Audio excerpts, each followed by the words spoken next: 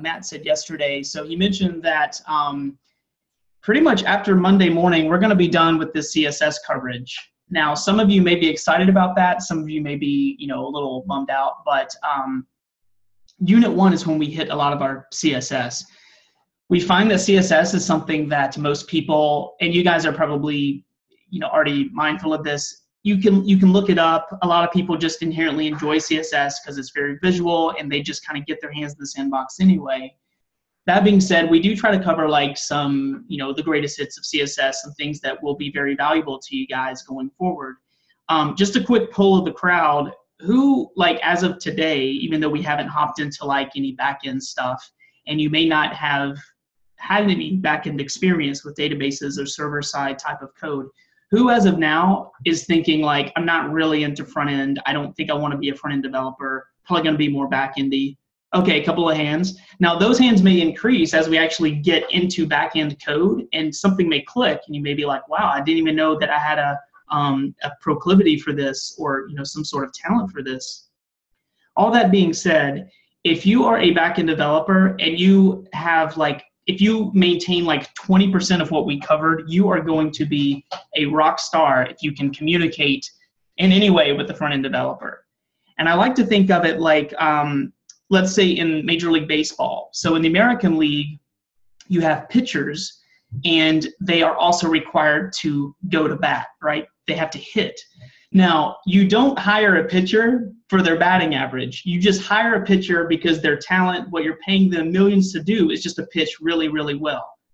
Now, if they can get up to bat and let's say that they hit the ball into play maybe like 1.5 or 2 times out of 10, that is a total bonus. You didn't hire them for that talent, but if they can like not fail 8 of 10 times, if they cannot fail 2 of 10 times on average, then that's totally great. And I think it's the same thing with backend development. That being said, we're going to cover CSS today, tomorrow morning, and then Monday morning, and then we're going to be out of the woods with CSS. So today should be fun. We're going to, except stupid designated hitter stuff, absolutely. So today we're going to cover a couple of topics. This morning we're going to talk about CSS sprites, which are really, really interesting. We're also going to talk about a little bit of responsive design and fonts as well. So let's get into it. Here are our lesson objectives, pretty straightforward. This morning we're going to take a look at loading fonts into your application and also talk about what a CSS sprite sheet is. Has anyone played around with sprites before or knows what sprites are? Okay, cool, a couple of hands. Well, if you haven't played around with sprites, you're in for a treat. When I learned about sprites and started playing around with them, they just make so much sense. And I think it's such a great tool to be aware of.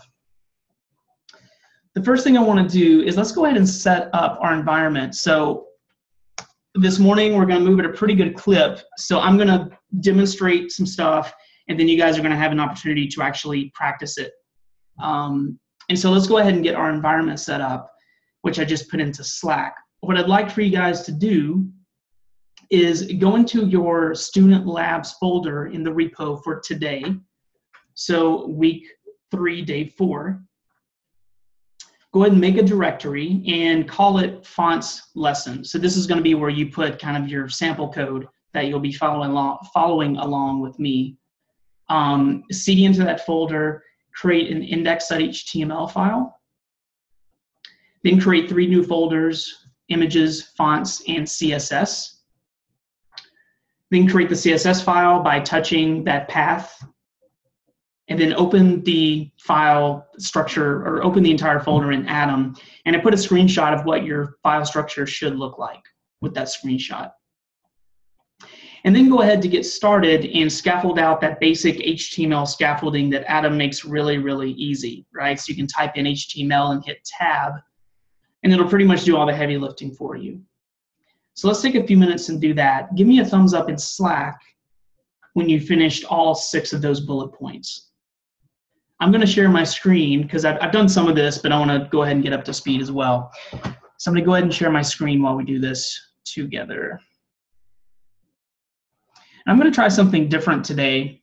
I think we as an instructional team, like this, mechanics of remote teaching can be challenging, and we're always trying to figure out like the most efficient and the best way to do this. So one thing I'm going to try for some of the lesson this morning is I downloaded an Atom package called Browser Plus, and maybe some of you guys already have this included or you've played around with it. But what it does is it will open a simulated version of a browser within your Atom window.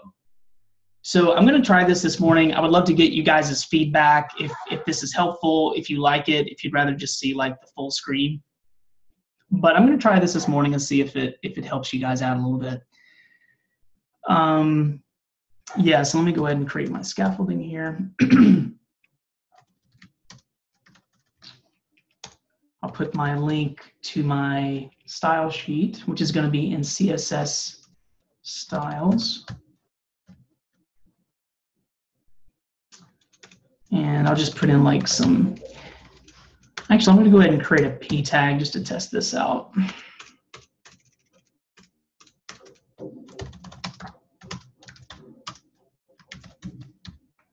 So I'm just going to put like, here is some paragraph content within my p tag. And I will create a rule. So we're going to create a rule for our p tags to start here shortly. I'll just put a color of red just to make sure that everything's wired up correctly. And then I can go right here and refresh this. And what am I missing? So the index is loading. There we go. So if you need some help with the href path for your CSS link, be sure to put this dot / at the beginning. So remember that a dot is referring to the directory that you're currently in. So it looks like you'll probably need a dot there. So dot / CSS / styles.css. Cool, and I see 3 thumbs up so far.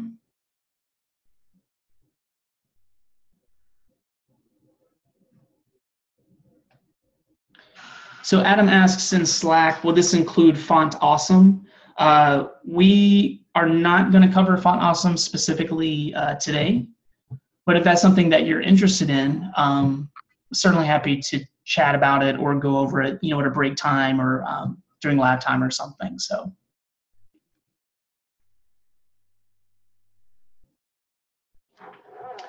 Cool. Let me make my Atom window a little larger here. So again, the whole point of this is to try to make this as user-friendly as possible for you guys.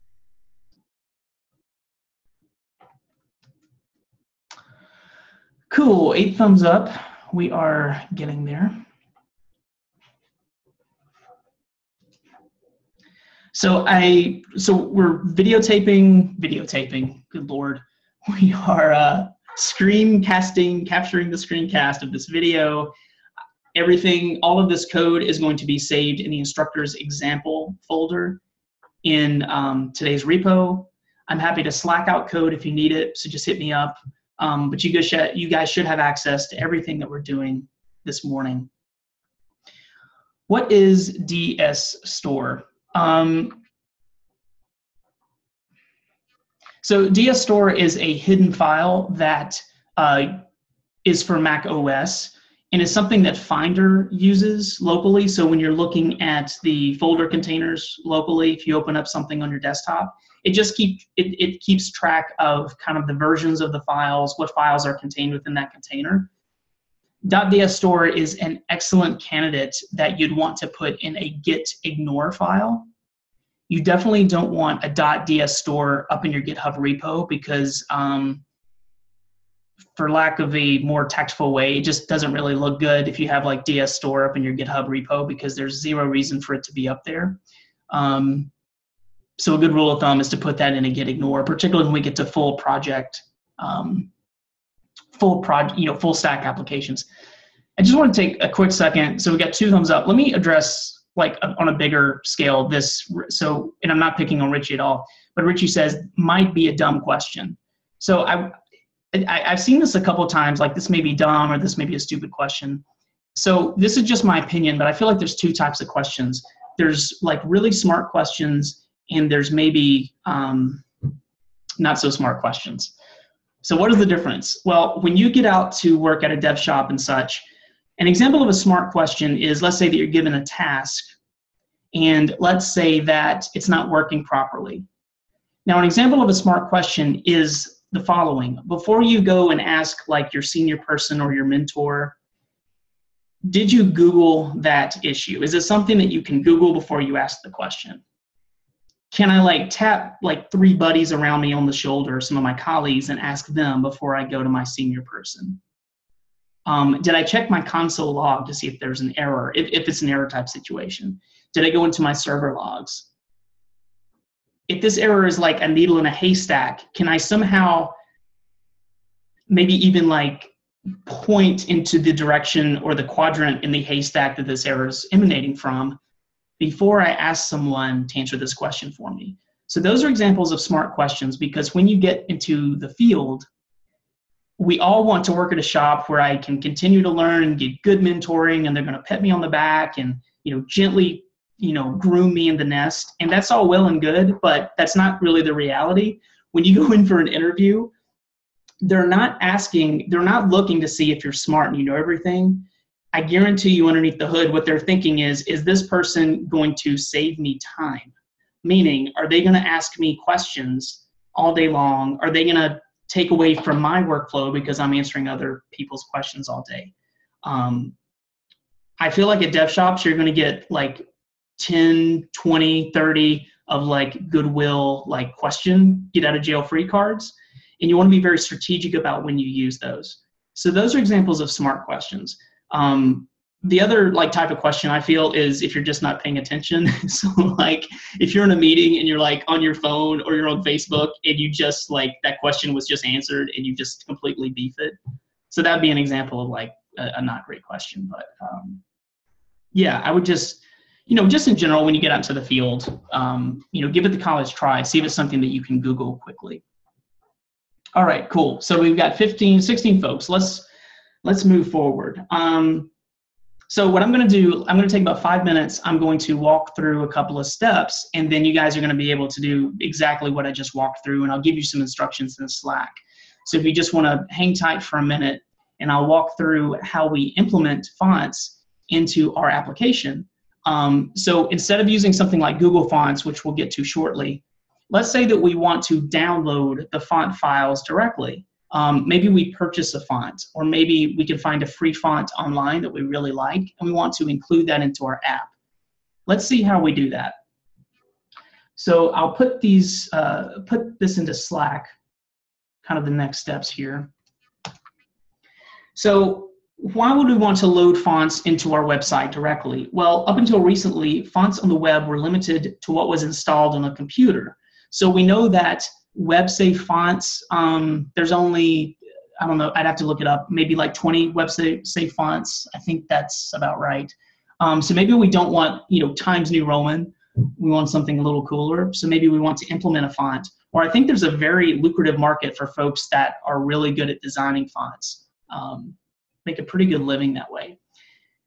Number 2, you can only depend on users having system fonts that were installed on every machine by default. So if someone's looking at your site on a PC, on maybe some sort of mobile device or an iPad or a Mac, you can't be sure that the font is going to be consistent across those devices. So including the specific font with your application is a good way to maintain consistency. And number 3, now you can load fonts into your website so each user doesn't have to install them manually. So I guess this is very applicable like to the Adobe Photoshop and maybe even Adobe Reader days. I remember it wasn't a few years ago that sometimes I would try to open a PDF, or maybe if I'm trying to, I know here internally with GA, occasionally, we have a kind of a style guide. So when we're doing workshops and presentations, there's a recommended font layout that we use. And I remember when I first started like building decks and editing decks, I didn't have the like recommended GA font. And so that was a little bit of a headache to install that so that like Adobe or even Preview could recognize those fonts and render the stuff correctly.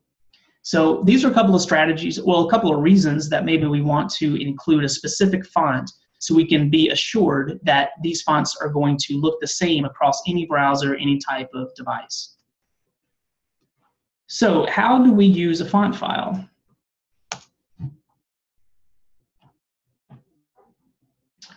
Well, step one is that you or a designer can download or create actual font files and then reference them in your CSS files. Now, we're not going to walk through how to create CSS fonts today, but I am going to download a font and include it into my app, and then we can see what that process looks like. I'm going to go to this first bullet point here. It's a site called Font Squirrel. Pretty interesting name. Let me share my screen. I'm going to share my full screen so you can watch me as I do this. So let me stop my share. And if you guys want to go to Font Squirrel also, you guys will be doing this in a few minutes when we get to exercise time. But here's Font Squirrel. So Font Squirrel is just one example of where you can download some fonts. Some of these are free, some of these are paid, etc. But, oh, and one other tip, I put it in kind of the exercise instructions. Make sure that when you're looking at this, you probably want, for this exercise, you probably want to find a font that's free, and you want to find one that doesn't say off-site. So off-site is going to direct you to some other third-party website, and it may not be very user-friendly for this exercise. So to get started, I'm going to, I think this second one, we'll just click on this, Source Sans Pro. So I want to download this. It looks cool. I want to put it into my app. So I'm going to click this Download OTF link. And you guys probably noticed that here at the very bottom of my browser. Let me bring this up in case you can't see it because of Zoom. But it downloaded a zip file. So a zip file, if you're unaware, it's kind of a compressed, minified version of whatever data we just downloaded. It makes it a little smaller. It's easier to transfer that information. So when I download that zip file, it downloaded to my downloads folder. I can double click on that, and then it'll open up the actual folder. Now, when I open this up, it looks like I have several different varieties of this font, right? So there's bold, there's extra light, there's maybe this is italics here, this IT, semi-bold, regular. So there's several different varieties. Now, the quick and dirty way for me to do this with Atom, and if for no other reason, this is my favorite feature of Atom that Sublime Text doesn't have, and that's the ability to just drag files and folders right here on the left-hand side of Atom when you see your structure. It's such a great feature. It may be cheating a little bit, but it's just, I don't understand why Sublime Text can't get it together and let you do this. I'm going to grab this IT. Let's see what this is. I'm just going to guess that maybe this is italics. I hope it is. So when you guys do this, just grab one of these fonts, and I'm going to drag this into my fonts folder here. So that's why we created this fonts folder. Again, just to have a separation of concerns. And I'm going to put this one font within that folder. Cool. So I've downloaded the font. I have some content in this P tag, and then I have some rules for this P tag. So let's actually tell my application that I want to import that font from my fonts folder. The way that we can do that is here in our styles.css. And I'm going to use something called font face with this little @ symbol, if you guys can see that here. So this @ symbol is a way that we can import other stuff into our CSS pipeline. It's just the nomenclature that we use with CSS. So font face, I'm going to open up a rule here. So for font face, the first thing I'm going to do is I'm going to tell CSS what I want the name of this font family to be. Now, this font family can really be called anything you want. And to demonstrate that, I'm going to call this Mark font just for sample purposes. Now, ideally, best practice, you probably want to name this font exactly what you downloaded just to be consistent. But the first thing you want to do is give it the name that you're going to use throughout your different rules and selectors in your style sheet. The second thing that we need to do is tell our CSS where to actually find this font file. So we're going to do an src with this URL. And then within the single ticks or quotes, it doesn't matter, I'm going to put the path of my file. So it's going to be in my fonts folder. And I'm using these two dots, kind of this relative path, because right now, my styles.css, I'm in my CSS folder, right? So I need to do dot dot to get back up to the parent folder, then go down to my fonts folder. And then I'm going to put the name of the font file right here, which is source sans pro dash capital IT .otf. Cool, that looks pretty good. Now the final thing I want to do is I want to go into my p tag rule, and obviously I want to declare what font family I want this p tag to be. So here I'm going to put my font family, and the font family is going to be Mark Font because that's just the alias that I gave that font name. And then if I refresh my browser over here, click refresh, and there we go. So it's not super dramatic, but it is italicized like we guessed. So it changed the font. And again, the great benefit of this is that now this font that I imported, when I push this file to this folder, my app to GitHub, when I host it somewhere, this font is going to be downloaded with all of the other files. And so I can be assured that whoever is looking at my app, that they're going to have access to this font. And so I don't have to worry about something not rendering consistently across browsers. Cool. So that's how we import a font using a separate file. So now it's an exercise time, so you guys can do this yourself. And I'll put these instructions into Slack.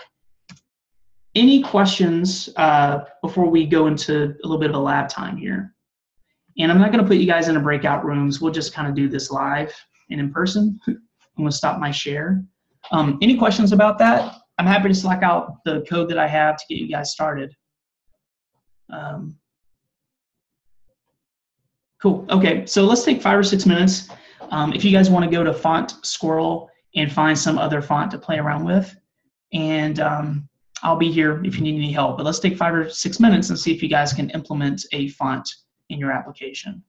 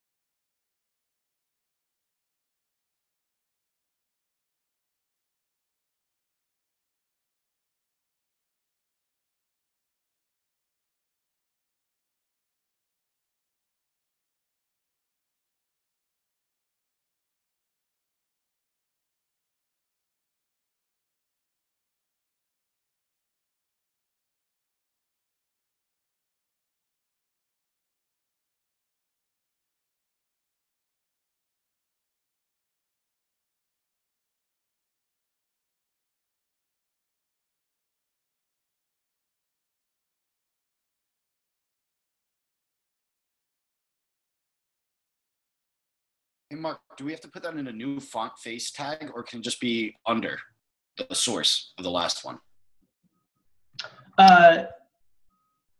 Yes, you do have to put it in a different font face tag. Yeah, that's a really good point. So maybe you want to import 3, 4, or 5 different fonts. Each one of those fonts would require a separate @font face rule. Yeah, great question. Yeah, because each font face rule is going to have a different name or an alias for that font. So you need separate separate font face rules.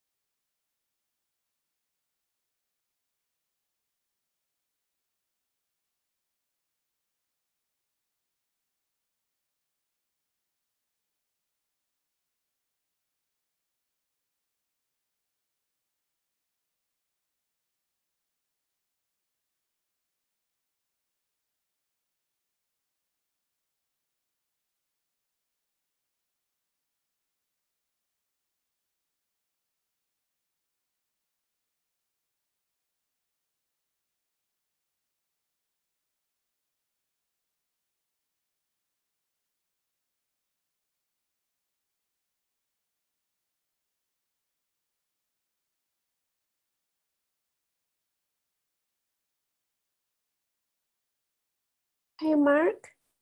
I think I'm having issues linking my CSS to my HTML. Doesn't seem to work for me. Okay. You want to share your screen? We'll take a look. Sure. There it is. Does someone want to help help Zarella out? What is she missing?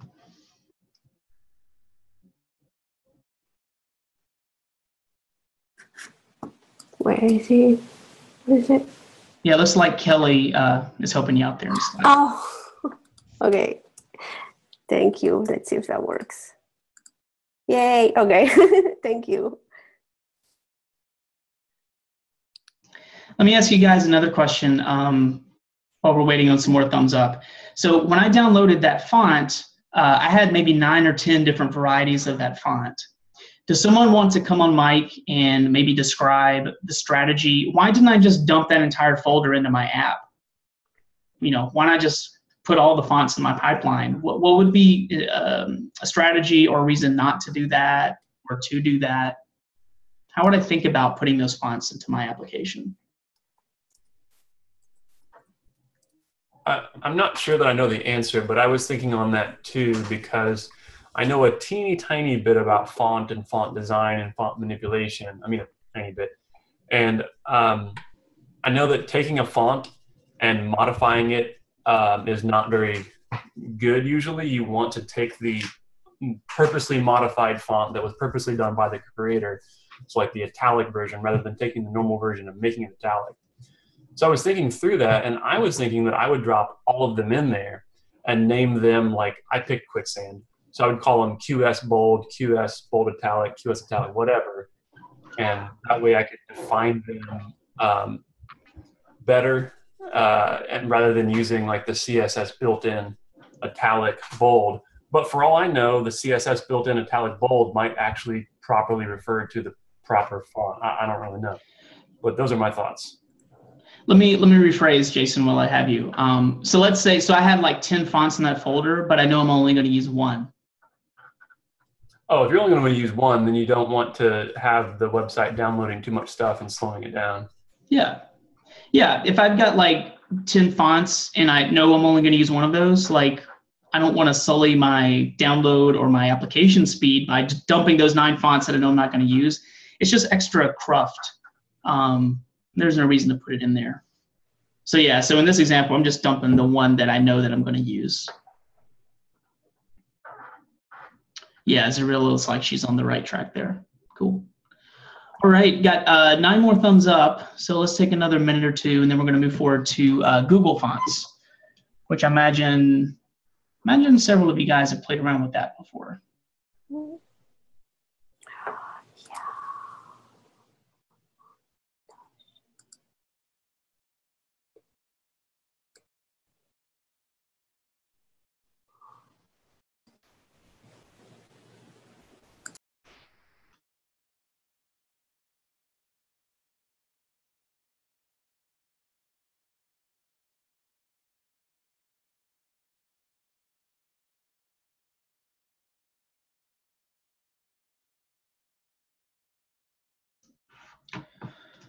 Cool, 13 thumbs ups.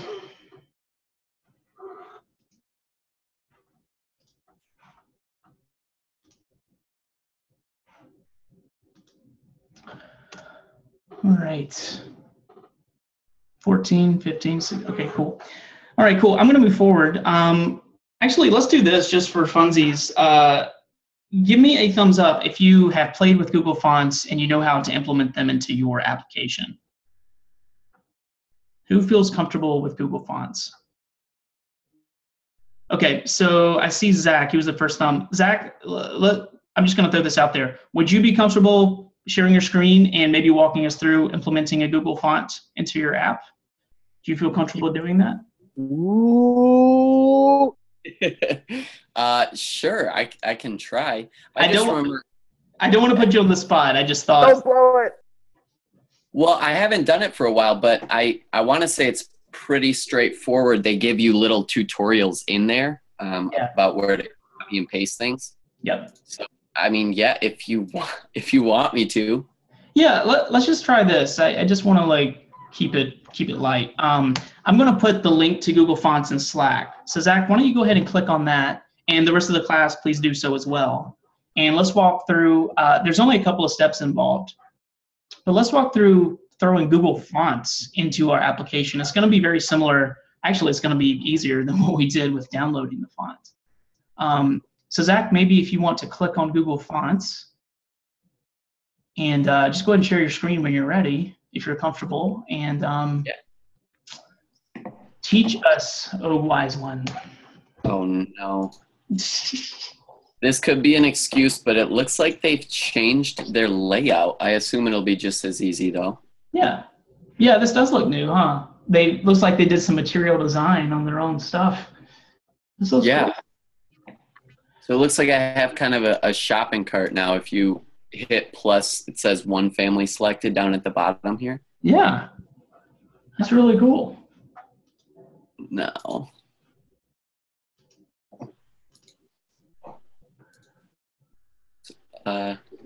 Yeah, okay. So why don't you, so for those of you, if this is your first time, so this is the Google Fonts kind of homepage or website. So Google Fonts, you don't necessarily download these fonts. In fact, I don't think you can download these fonts. All of these fonts are accessed via CDN. Does someone want to put I'll put this into Slack. What is CDN? And I think I know what Jason put in there 2 days ago. Content, close, yeah. I think technically it's Content Delivery Network. Maybe they do say distribution somewhere, but yeah, so the idea is that these fonts are hosted somewhere remotely on Google servers, and we're gonna put a link to the URL to download the actual font information remotely. Now, remember, like we discussed on Tuesday, that one downside to this is if you have slow Wi-Fi, maybe if your user has slow Wi-Fi, maybe if you're on, again, a Southwest flight, partying up in those wrinkle-free khaki Dockers, maybe you don't want to pay for the Wi-Fi, and so your font isn't going to render, obviously, because you don't have it locally. So those are a couple of things to consider with Google Fonts. Another thing to consider that Zach will show us in a minute, Google Fonts also shows you how long these fonts are going to take to load into your application. Because some of these fonts have more options than others. Some are just more data heavy, or they take more space than others. So it'll actually give you a little gauge on how slow or how much slower this is going to take your application to load, because it has to go out and grab the data for these font files and such. Cool. So Zach, let's just pick one of these at the top, or actually just pick whatever tickles your fancy here. Yeah, sure. So I grabbed this Open Sans Condensed. I kind of like how thin it is. So to select it, I just hit the plus sign here. Cool. And then I connect it to my cart down below. So it looks like I can probably add a few different ones if I also add this Laura. And then I can open up the font menu down here. Okay, so I just removed that. So then once you have your font families, it looks like to get the link to paste into your code, you hit this little arrow here. I'll hit that. Then it brings me to this page, and this is kind of what I was referencing earlier. It kind of breaks everything down about what to do from here. So to embed these fonts into a web page, copy this code into the head of your HTML document. Yep. And look at, if you guys check out, so this is the standard way to load it. You can put a link into your HTML, or that at import, you can also add this into your CSS file directly, like we just did when we downloaded the file. So this would be another way to do this. I find that whether you're putting these links into the head or the CSS, I don't really see a huge, what's the word I'm looking for? Behavioral difference, or I don't think it slows up your app that much whether you put it into the head or into your CSS, but just know that you have two ways to do this. Cool, so Zach is gonna paste that link. It's pretty user-friendly. Just paste it directly into the head of our HTML. And then Google's even nicely, it even gives you the exact code, the font family to put on a particular selector or the rule in your CSS. That's awesome. So Zach, why don't we create like an H2 or an H1, just so we'll have both different fonts to take a look at. How easy is that?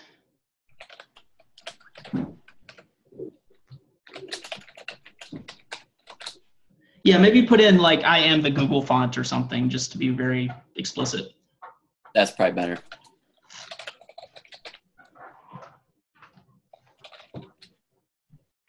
The good thing about Google Fonts, again, they're free, they're open source, so that's a huge advantage. Cool. So it looks like we implemented the Open Sans condensed directly into our app. Zach, let's take a look at one more thing before we kind of get into exercise time. If you don't mind going back to the Google Fonts page. So I mentioned that it gives you kind of a gauge of how expensive this is going to be. If you put it into your app, how much slower is it going to make the download time and such? So let's go back to that main page, Zach, and click on, so if you hover right kind of at the bottom of one of those windows, you should see something that says a C specimen. So if you, like right in the bottom right hand of that window, it should pop up if you hover. Do you see something that says C specimen? Maybe make your browser a little bit wider, so maybe we get like 3 on the screen.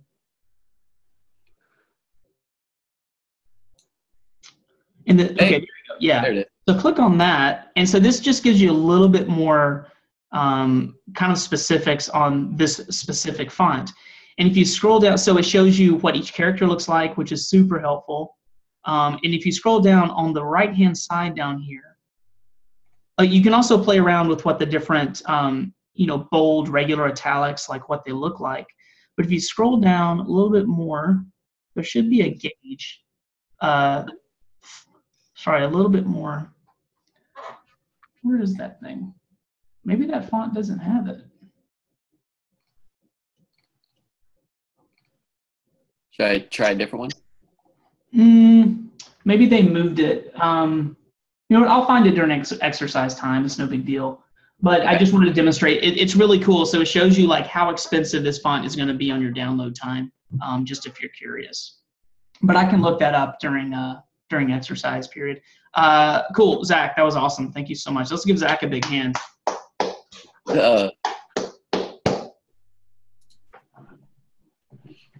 And let's move forward to a little bit of an exercise, and you guys go to Google Fonts and implement one yourself. So we'll take 5 or 6 minutes to do this. Hit me up if you have any questions. Actually, hit Zach up because he's running the show now. So, and then give me a thumbs up once you implement a Google font of your choosing. And if you want to play around with it, I would ask you to take particular note of the URL in that link tag. It's really easy just to manipulate that link tag to bring in like extra fonts. So if you want to bring in like the bold font and like a skinny font or different varieties, you can get the URLs from Google Fonts, or you can quickly like just add the extra font varieties directly into that URL. And I think once you play around with Google Fonts a little bit, you get a little bit more savvy at that. It's a little bit more intuitive. Doesn't look like you can have multiples on your CSS page defined in the font face definition. Yeah, that is a good point. So that may be an advantage to using the link tag in that example. Yeah, but usually you can just, depending on the font, I feel like you can just put a comma into the URL, or you can put a plus and then add the extra varieties of that font. Of course, Google will do that for you if you tell it to, but sometimes it's really quick just to manipulate it manually.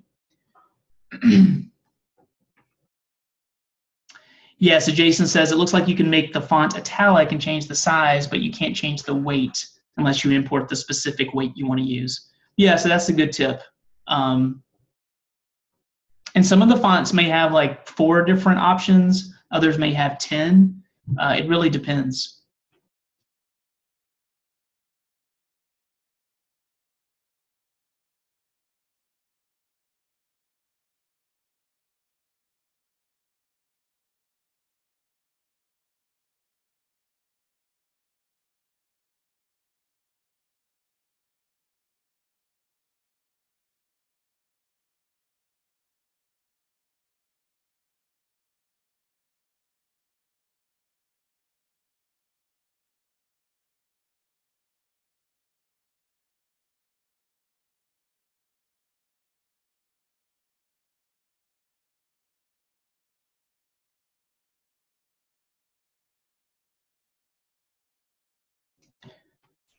All right, let's take another minute or so.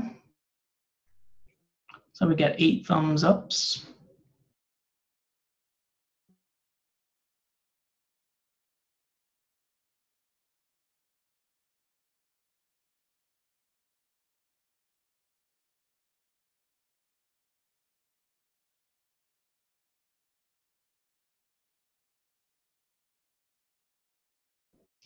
Adam, the Giphy font you put into the party time channel, that's pretty cool. Have you used that before?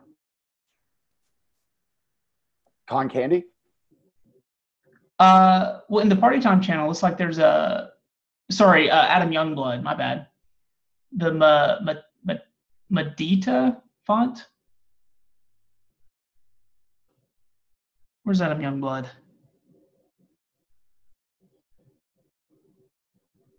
Anyway. It came just like random when I just did the Giphy. I kind of like it though. I might try to get that down. It's nice. That's really cool.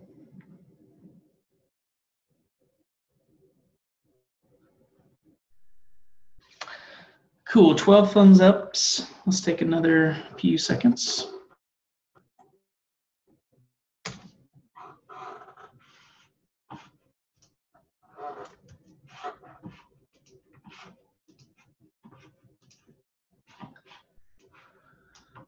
All right, so I'm going to move forward. Looks like we have 16 thumbs ups. So this is a really cool CSS feature. I wish I knew about Sprites a long time ago. But let's talk a little bit about Sprites and what they are. And to demonstrate this, I want to show you guys an app that I built earlier this year. If you want to click on that, I'm going to share my screen and kind of visually demonstrate like what a Sprite does or what it is. I try, time permitting, I try to build an app along with you guys as you go through for each project. So this is one that I did earlier in the year. And I'm going to share my screen. And the other reason I'm showing you guys this is because maybe you guys already do this, but I keep like a bucket list, if you will, of like one-off little technologies or libraries, things that I hear about, frameworks, any cool little thing that I want to dip my toe into, I keep a list. And for the longest time, one of the things on that list was investigating CSS sprites. So I've been looking for some reason to build something with Sprites so I could get smarter on it. And I don't know if you guys watch Pressure Luck or whatever, but I was watching like the Game Show Network, and it's a fun game from like the late 70s, early 80s. There's a really interesting article. One guy actually memorized this board and won a ton of money because he memorized the patterns. Probably had a lot of spare time on his hands. Anyway, but I use this app. There's a lot of bugs in this app. The whole reason I built this was only to play around with sprites. So I would encourage you guys, don't be afraid to like just build something really quick and janky just to play around with one small technology, right? So don't be afraid to play around with new stuff. But let me show you this app. So if I click on this red button, it starts the Pressure Luck game board, moving. So there's probably 20 or 30, I forget how many, 20 or 30 individual little images in these boxes, right? It would get really expensive for this app if I had to import or download 30 different images every time someone opened up this app. It would get really expensive. But the idea with CSS Sprites is, what if I give you one image that has each of those individual images on that one big sheet? And what if you use CSS, almost like a little window, and you tell the application, only show this part of the sheet for each different area. That's kind of the idea of sprites, and that's what we're going to take a look at. So I can hit stop, and I hit a whammy. I need to add some sound to this. That's like one of my next steps. And you get 3 spins. It's pretty fun. But there's a ton of bugs in here. But here's what I want to show you guys. I'm going to go into inspecting my dev tools. I'm going to go to network or sources. I think we can find it in sources here. So if I go, there's the logo, and here's the board. So this is one image that has all of the different varieties of little images that this board can stop on, and it's all in one sheet. So hopefully you can appreciate that it's much easier and less expensive to download one huge image and let my browser using CSS kind of slice it up once it's downloaded. So it's going to grab all these images from this one sheet, and it's a really efficient way to put images and graphics into your application. So sprites are pretty awesome. So if you guys want to break my app at some point, I'd appreciate any feedback that you have, because I need to clean it up. But let's get into sprites. I wanted to show you guys, let me stop my screen share just for a moment. Let me show you guys one other way to visualize this. And this is what we're going to do kind of for exercise time. Hopefully this will translate over the video. But let's say that I have a huge, let me see. The way the sprites work is, here's just like some brochure of Atlanta or something. It's got a map. It's got a lot of images on it. So much like that press your luck example, let's say that I have this huge one image, this huge image, and it has a bunch of different individual images that I want to use on my page. So again, instead of downloading like each 20 different images, what I'm going to do, essentially, what we're going to do is, let's pretend that this janky piece of paper with a hole cut in it, let's pretend that this is our HTML, okay? And we're going to create a little window using HTML and CSS. And so let's say that somewhere in our HTML, we want to have a window, and I want to have like whatever image this is, this bridal image. Let's say that I want that to be visible on my page. So we'll create some CSS to position this thing so it'll move right behind the window. And we'll use top and left and right and some XY positioning. And then I can use that same image, let's say somewhere else on my page, I want, I don't know, whatever the heck this thing is, whatever this area is, it doesn't really matter. But I'm just going to move this one background image, I'm going to move it around, and we're going to have the part that I want to be visible through the window, I'm going to position it so you can only see that part. But I'm still using the same one image to get all of my other images out of. So that's kind of the idea. I can't fold these things up. So that's what we're going to do with CSS sprites.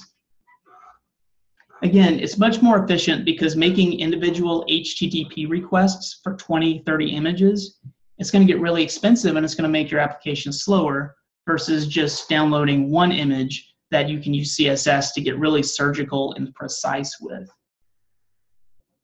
There's also a link in here. There's a couple of these online. I'll put this into Slack. We're going to see in a second. Sometimes this is more an art than a science. I know when I was trying to craft, I was just learning CSS sprites. And when I was trying to figure out the exact coordinates on that image for each individual square, it was a little frustrating in the beginning because you have to, kind of play around with it, position it. The dev tools in Chrome came in really handy because I could, move it over by 1px or 2px, left, right, up, and down to really find the dimensions of that image. But there are websites that can help you find the dimensions and the coordinates for images. One of them is called Sprite Cow. I put that into Slack if you want to check that out later. But you can upload an image and then kind of put a square over the different sections of that image, and it will tell you the CSS coordinates, so to make your life a little bit easier.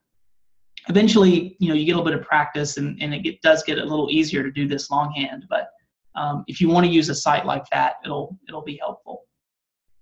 So I'm going to walk through an example, and then I'm going to give you guys a chance to use the same image and just kind of move it around a little bit. So what I'm going to do is I'm going to create a tag with a background image URL, background position of X, background position of Y, and then a width and a height. So the width and the height are going to pertain to the HTML, kind of the window. And then the background position X, background position Y, I'm going to tell that background image exactly, the coordinates for that window behind the HTML. Let's just do it instead of me trying to describe it. So I'm going to share my screen again, and let's take a look at an example of this.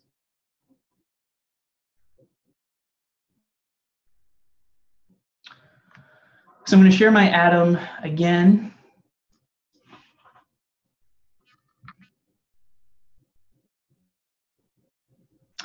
And the first thing I'm going to do is create, in the HTML, kind of create my little window here. I'm going to create a class. I'm going to call this Sprite. So again, this is going to be, the little kind of HTML window that I'm going to put the image behind. And I think what I'm going to do for this one, I'm going to try this. So I'm actually going to put, this may be a little bit of a simpler way to do it.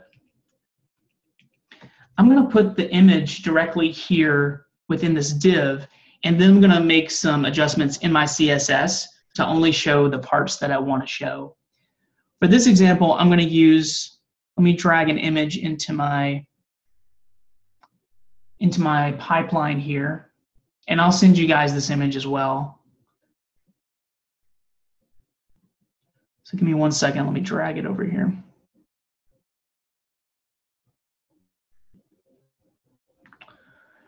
Kind of a sample style sheet. I'll drag it into my images folder. And then this is the sprite sheet I'm going to use. This actually has some really tiny icons on it. So sprites are really handy for icons if you want something other than, there's little like envelopes for emails or arrows. And you see these all over, Facebook and other websites. I'm just going to use this sheet for an example. So here in the image, I'm actually going to load this image directly. So that's going to be in my images folder. And then it's called example sprite sheet. And I'm going to send you guys this sprite sheet as well. PNG. Did I get that right? Yeah, example sprite sheet PNG. Let me refresh here. See if that loads. Okay, I think I need to fix my path. Let me refresh. Okay, cool. So now we have that entire image loaded, but again, I want to create a little window because I only want to see one image, one icon on this main image. So to kind of get really surgical with this, I'm going to go into my CSS, and let's add some rules to that sprite class, to that div. So down here, I'll create a sprite. Sprite's my selector. We're going to create a rule for this. So first, let me put a position of relative here. And then make a width of 20px. And this is just because I know that these images are about 20px by 20px. So those are the dimensions I want to give. And then this is really key. This overflow hidden property is really like kind of the kicker that makes this thing work. So other than what's showing in that window, I'm making everything else hidden. So all the overflow for this image, I'm not going to be able to see it. That's really one of the most important properties when you're building this sprite, is making sure you have that overflow hidden. So let me refresh this. Cool. So can't really see much right there.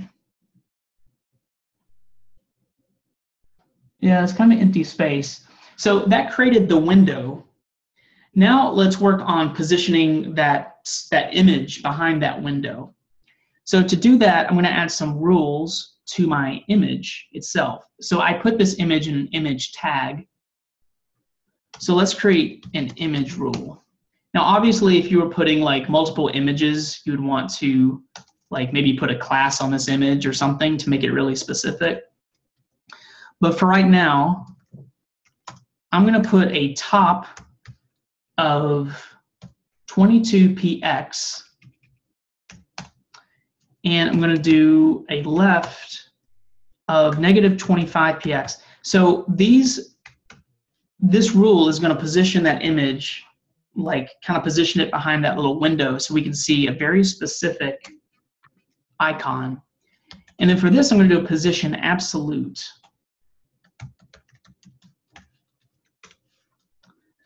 So let me refresh here. And there we go.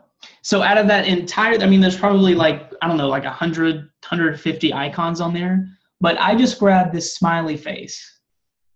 So that rule that I just created, I'm actually grabbing the first, the top left-hand icon right there.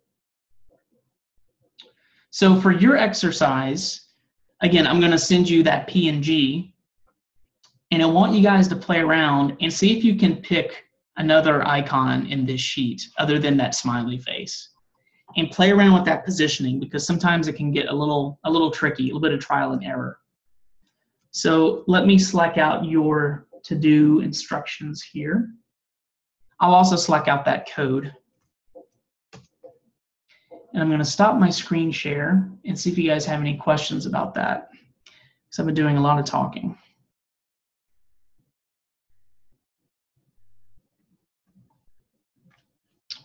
Let me stop my share.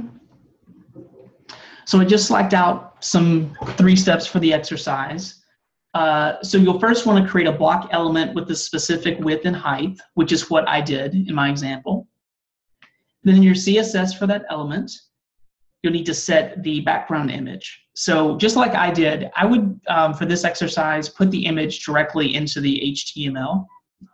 And I'll select out my code as well, if that's helpful. And then number 3, play around with the CSS properties, height, width, background position. Now I didn't even use background position X and background position Y for my example. So you may not even need it. You can just use top and left. But if you copy that URL from the example, I'll slack it out just so you can see it specifically. That URL links to the style sheet, links to the image that I just used with all those icons. So you can just paste that URL into your CSS to get started. So you don't have to like download it locally. And then let me slack out my HTML code for reference.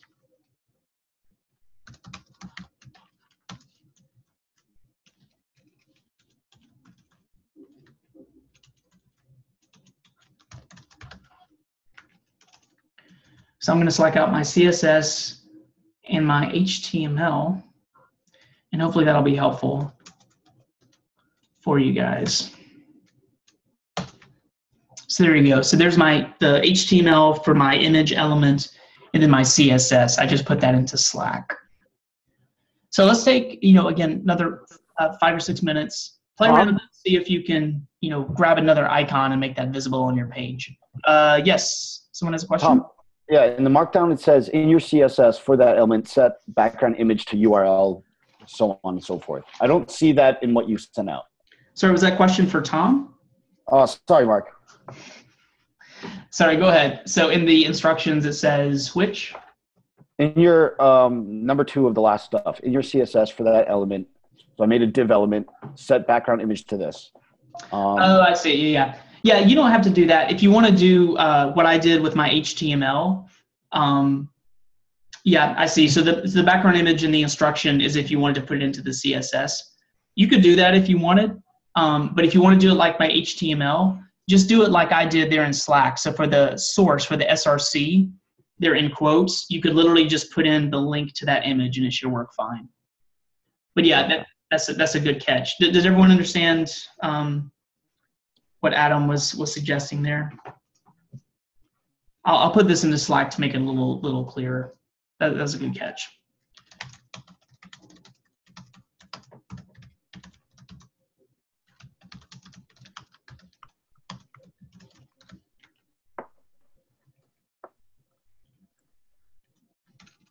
Yeah, sprites can be a little bit tricky for sure to get the hang of it. I spent quite a little bit of time getting all those images and my goofy pressure lug thing working. So if you want to include your image, your background image using CSS, you can create a div and then use the background image property on that div. If you want to insert it directly into your HTML, like in my example, you can do this.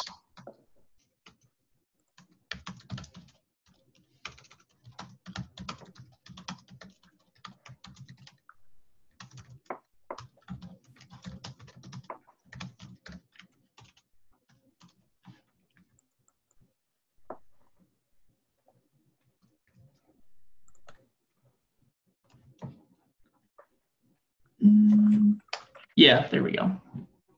So if you want to insert it directly into the HTML, you could put it on an image tag like so. So Aaron says, I use your code, but mine shows the whole image. Okay. So we probably need to do some CSS-y adjustments. Aaron, do you want to share your screen? We can take a look. Other folks may be having that issue. Sure. Okay. And if you do get this working, if you don't mind, go ahead and give me a thumbs up in Slack when you get it working. And then after this, we'll take a little bit of break before we hop into the responsive design. So if you do finish and you want to go ahead and stretch your legs, please feel free.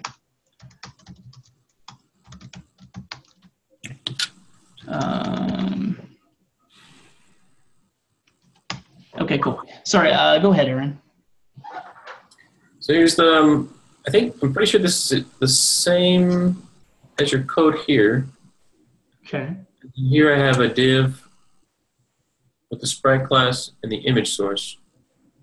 And on my page, it just loads up the image, the whole image. And because it's absolute, it covers up the text that I have above it. Yeah, let's see, images. So it is loading, okay. What are we missing here? In your CSS, like on line 5 through 7, go ahead and get rid of that body tag.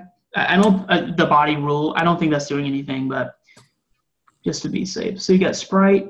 It looks like, so you misspelled, well, so take a look at line 17 in your CSS. Oh, position. That's another thing I wish Adam and Sublime Text had was spell check, but it wouldn't, sometimes when we write our lessons, which is in README, sometimes there's a lot of misspellings because it doesn't have spell check. I wish it had that, but cool. So is that working now, Aaron? Works now. Cool. So let me give you kind of a good use case for when sprites may come in handy. For example, for your project 1, which we'll talk about on Monday afternoon, but probably one of your project choices is going to be creating a blackjack game. And we'll give you some, special requirements and such. Any blackjack fans out there? Any degenerates like me? Okay, cool. So sprites would come in really handy because you can get one image that has all 52 cards, right? How cool is that? So you have one image, and then you can use some positioning to, for all the cards. It's going to be huge. So if you're really interested in sprites, Project 1 will be a great opportunity to kind of exercise that skill. So we got 8 thumbs ups. Yeah. Hey, Mark, can I share my screen? Yeah. All right, cool. I'm doing the CSS background thing, and it's not working, and I'm losing my mind. Okay. So this is where I got in CSS, and this is what I have here. And this is my stuff.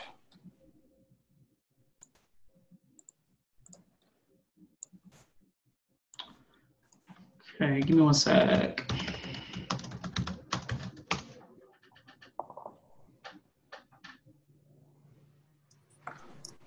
Okay, so we've got div class sprite. So one thing is when you're putting a background image in via a style sheet, you need to designate the width and height of the image, because right now if you inspected the element, the image is actually loading, but it doesn't know the dimensions. So on the sprite class, yeah, that's where you want to do that. Oh, yeah.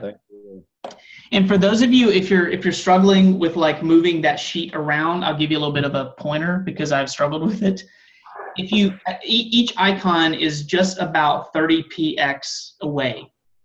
So for example, in the code that I sent you, for example, I put image top as negative 22 px and left as negative 25 px. So if you add negative 30 to those two values, it should, in most cases, you need to play around with it. But about 30 px is what will move everything either left, right, or top, bottom. Because I think the images are about 30 px. You may need to like move it over a px or two, but. Cool, so we got 12 thumbs ups. Yeah, so let's take a little bit of a break. Let's come back at 12:40 p.m. and we're gonna hop into some responsive design before lunch. So go ahead and take a break. If you're still working, I'll be here if you need any help, but we'll come back at 12:40. Hey, Mark, my image isn't even showing up in here. Okay.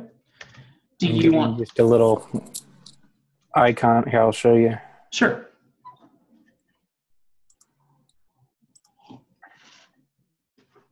I'm getting this. Okay.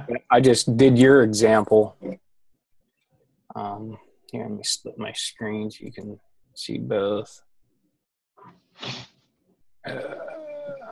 So on line 14, the reason that you're getting that error is because you're using a link. You're trying to find that image in your images folder, which you could do that, but actually just to make it easier, I just went ahead and slacked out the HTTP, like the link.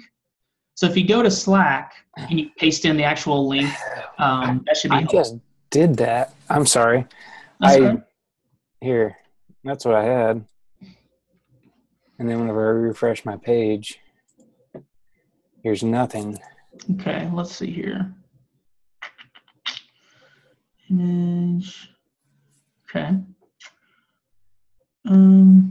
Do this for me. Undo that and go back to that relative path that you had.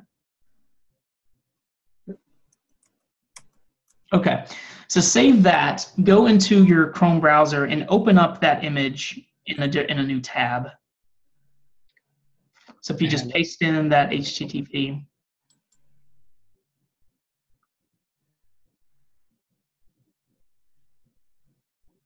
Yeah, cool.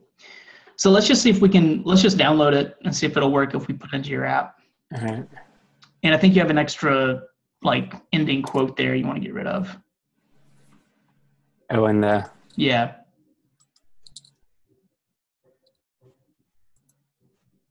Okay. Just save as. Yeah, perfect. Yeah, and then go into that folder. So you see that little arrow right to the right of that save as input box? See a little down arrow? Yeah, click on that and that'll give you some more options here. So let's maneuver to your correct, so you should be doing this in like student labs. So let's go into your, yeah. Yeah.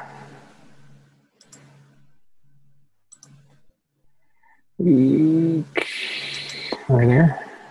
Cool. I want that in my CSS. I think fonts lesson, isn't that where fonts lessons and then images. Images, yeah.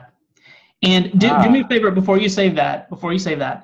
Go up into your save as at the top. Yeah. So even though this is a PNG, it's not going to put .png at the end of your extension. So go ahead and .png just to be redundant and save that. Cool. And then go back and refresh your page. Okay. got too many windows open here. I don't know what's what. There we go. Okay, let's check your console. Let's see if you're getting any errors in the browser. So go into your DevTools, and let's check your console.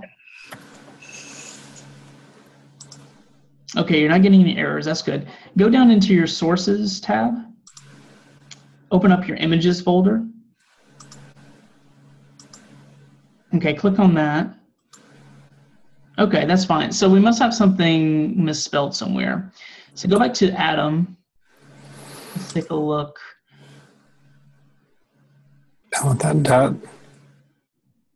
Look on, okay, go into your styles.css at the end of line 28. Is that a colon or a semicolon at the end of that line? Oh my gosh. Yes, it's a colon. Yeah. Wow. And I know that because line 29, the word position was grayed out. So that visually led me to look there because Adam was telling me something is not cool. I saw that. I was like, why is that position absolutely different from Yeah. my position relative? Okay. Yeah. So go ahead and There cool. we go. Oh my gosh, this is the semicolon Very the whole nice. time. The Yeah. link probably would have worked just as well. Yeah. And 9 times out of 10, that's usually, it's something really goofy and small like that. So no problem. Right on. Thank you. Cool. Good work. Mark, I got a Yeah. question. Can I screen share?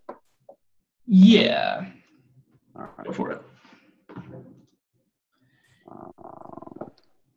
No, that's not it.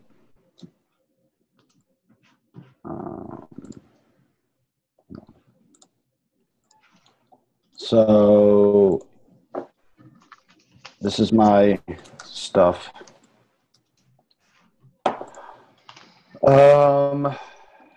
This is the Sprite. This is what the Sprite cow's telling me to do. I have it like that. Minus 265, minus 204, px. Width, height. Do I again have to give it a certain width and height? But I thought this is the width and height. So I'm wondering why. Go back to you. So it's not rendering at all. Are you getting, if you go back into your DevTools, again, what we just did with Brad, let's just make sure that the image is loading. So we'll try to debug this a little bit. Oh, sorry, you're doing this via the URL. Go to network. Network. And just reload the page. Okay. So that's actually click on all. I'll do it. And let's see if we're getting that. Scroll down. Okay, that very bottom one says that it's a font, but I wonder, click on that. Yeah, that is the font.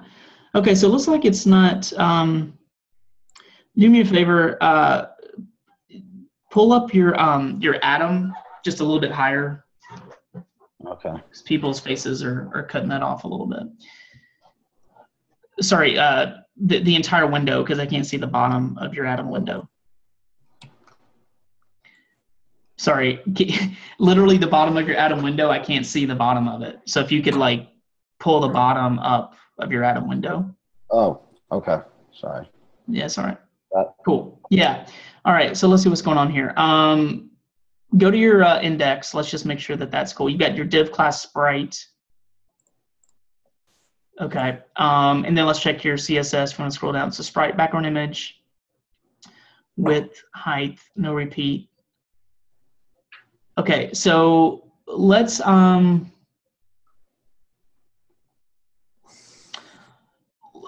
rid of that no repeat for a second, or just comment that out. I don't know if you can comment it out. It may comment out the whole thing, but let's get rid of that for the moment. And go ahead and get rid of the dimensions right there too. And put it yeah. Let's do a width and height of like 200 by 200. Let's just make sure that that thing's rendering correctly.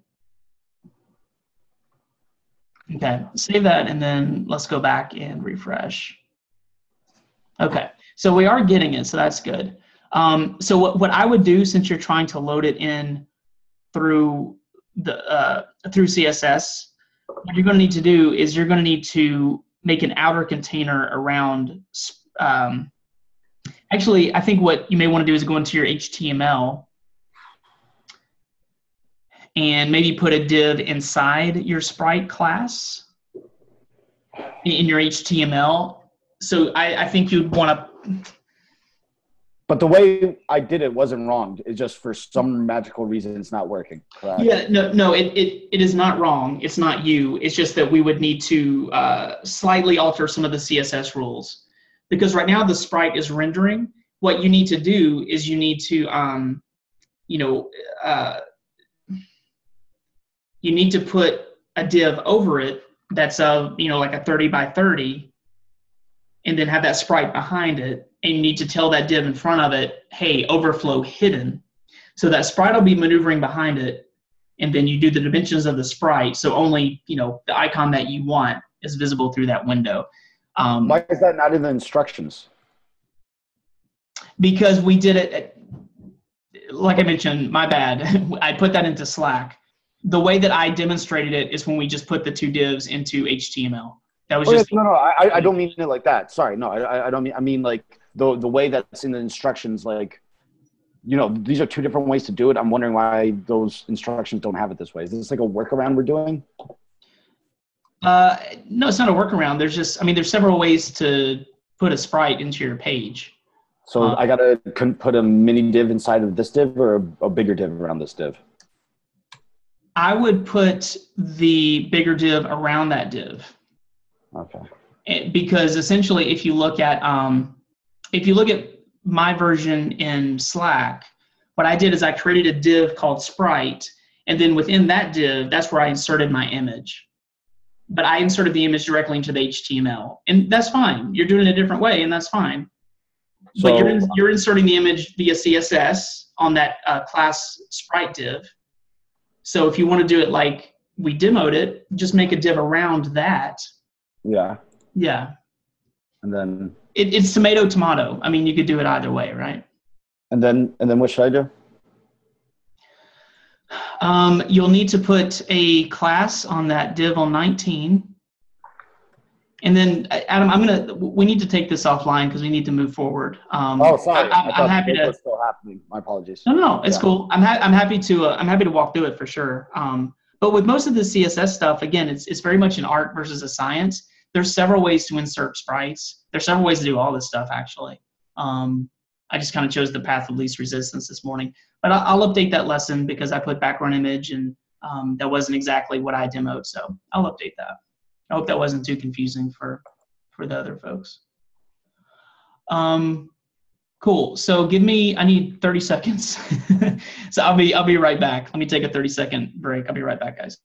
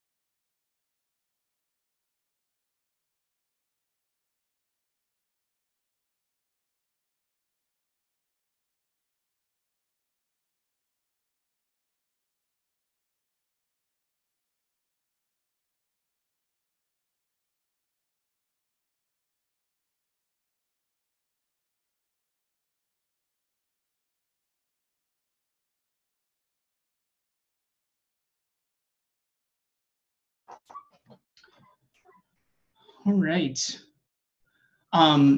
Yeah, so Adam, let's go through the responsive design portion, and then before lunch, if we have a few minutes, I'm happy I can share my screen and I'll build it the way that you're building it. using background image in CSS. So we can totally do that if you want. Let me see how many thumbs up we had. So did anyone, so we had 13 folks that got the sprite working. Did anyone else hit, who didn't get the sprite working? Anyone? I should probably ask the opposite if you don't want to raise your hand. So Daniel, it's like we didn't get it working. So let's do this. Let's move forward to the responsive design portion, and then before lunch, I'll try to carve out some time and we'll go back, and I'm happy to take a look at your stuff. And I'll also build a version of the sprite using Adam's approach. So we can totally do that. But hopefully you guys see the value in sprites. They're pretty fun and awesome, and they're a huge, if you're using a lot of images, it's a really, really great way to make your app run faster. Okay, I'm going to slack out the next README that we're going to go through. So let's talk a little bit about responsive design.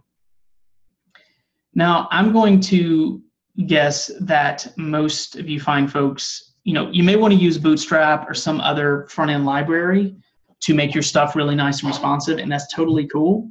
In fact, in most cases, that would probably be the best strategy.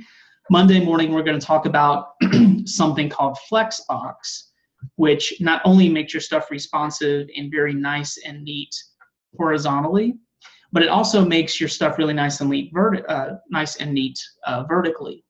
And we're going to take a look at that Monday morning. That's another really cool strategy for nice responsive design. Well, let's take a look at using responsive design kind of longhand if you want to build it. It's really good to know how the stuff works underneath the hood, even if you're going to use some other type of library. And here are our goals here before lunch. So we want to explain responsiveness and why we need it. We'll talk about fluid layout, describe the mobile first development process. You guys have probably heard these terms before. We're going to take a look at min and max height and width.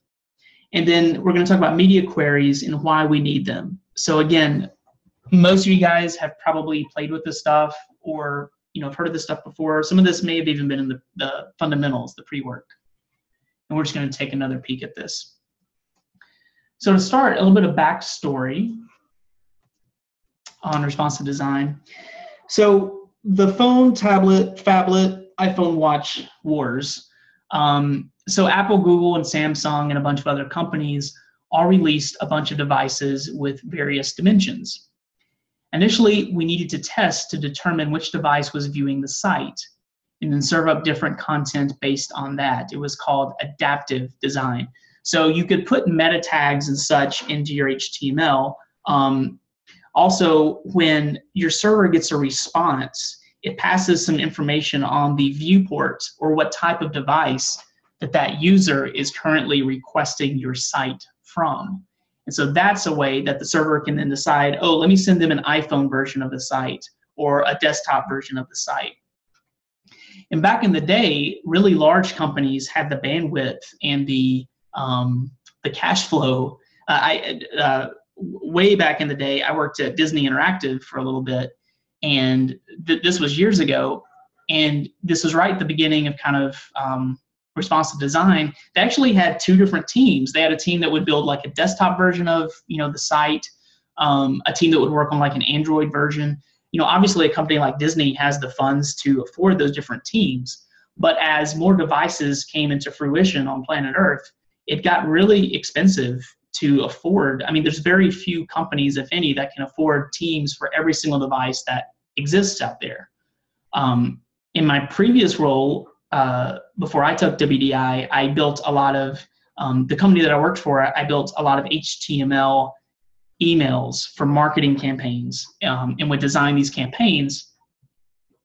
And frequently, I forget the name of the technology, but we had a subscription service that would have, you would load up your file or your email, and it would show you what that looks like on maybe 80 different varieties of devices and combinations of devices. So not only Gmail versus like MSN versus, Hotmail, I don't know, whatever, a few years back.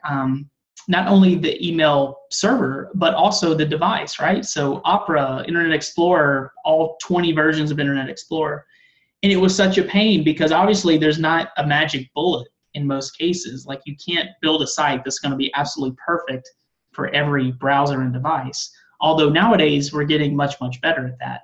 And one of those approaches is responsive design and mobile first.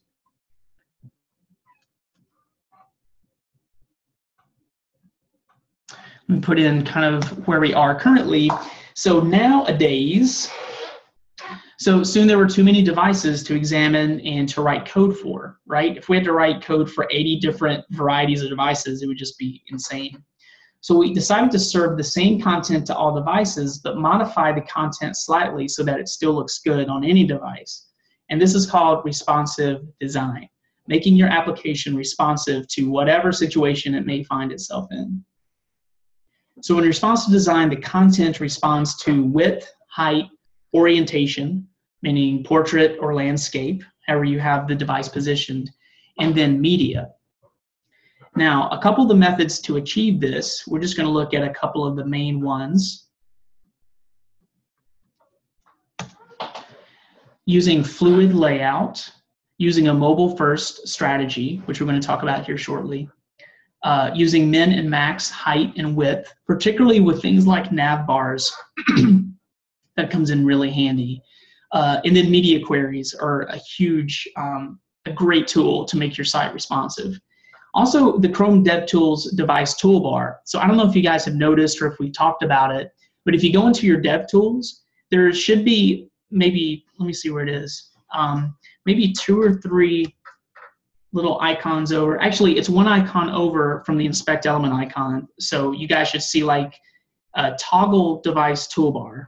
So you guys should see that kind of on the left-hand side. It looks like 2 little devices.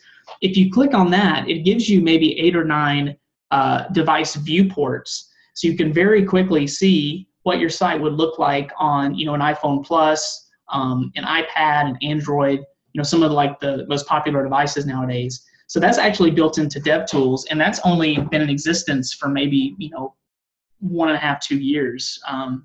But it's super handy, and it's a really quick and dirty way to see what your site looks like on some of the most popular devices. It's a really great tool. Now, what is mobile first? Has anyone heard of mobile first before? Or maybe if you've worked at a company and you've heard that nomenclature thrown around. Tom, actually, I haven't heard from you in a bit. I saw you raise your hand. Would you want to come on mic and kind of give us an explanation of mobile first? The way I understand it is that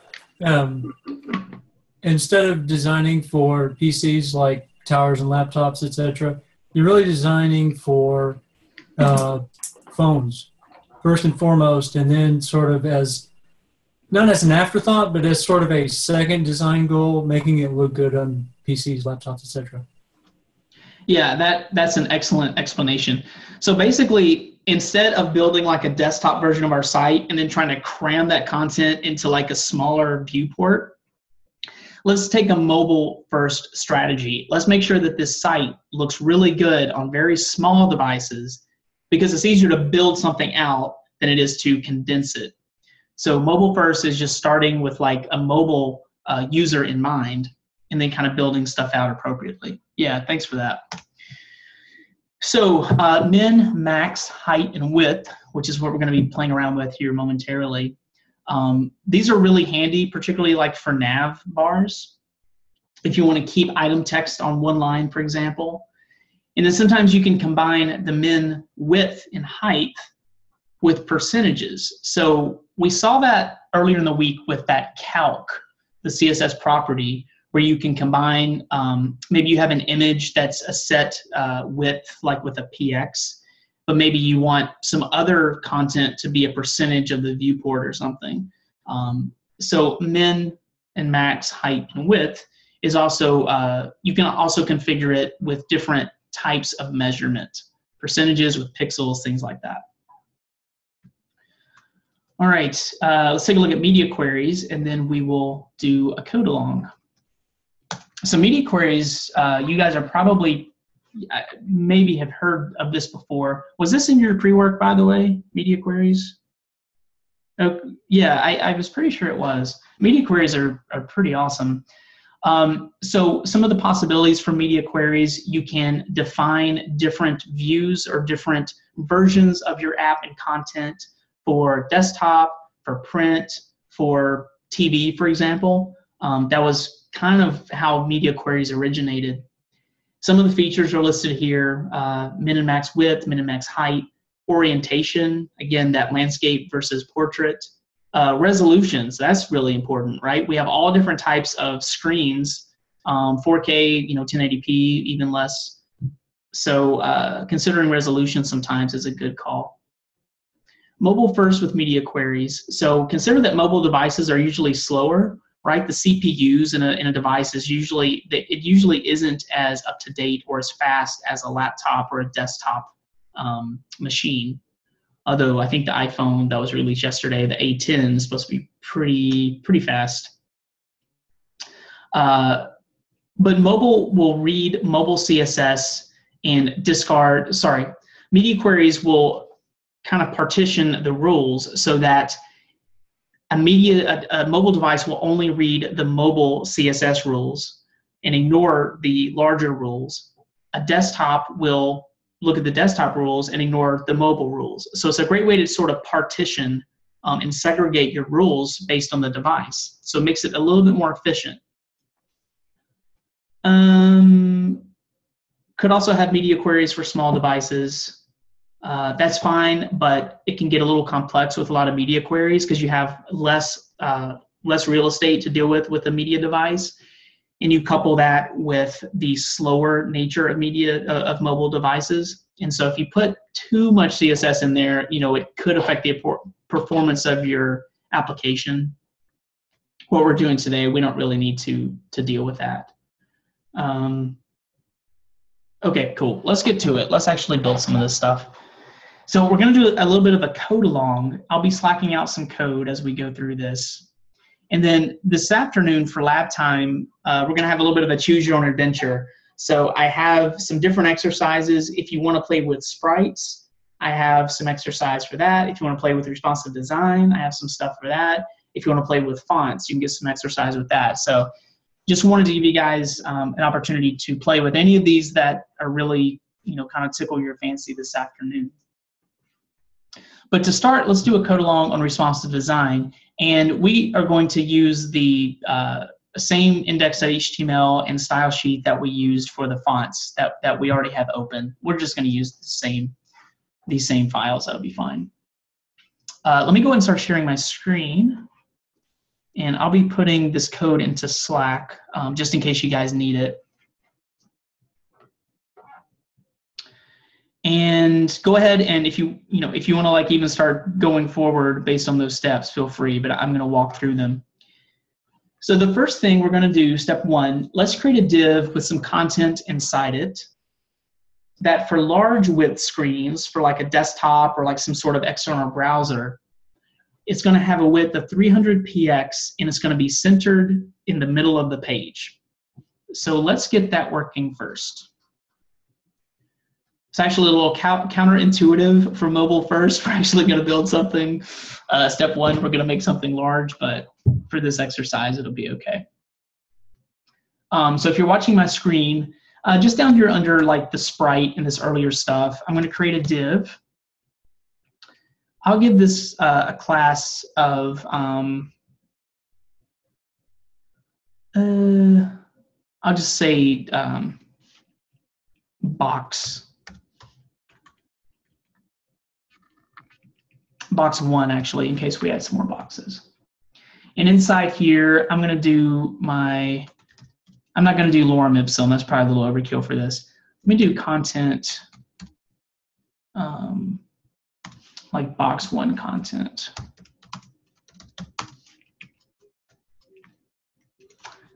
Let me refresh here. Cool. So we should just see like kind of a janky little example there.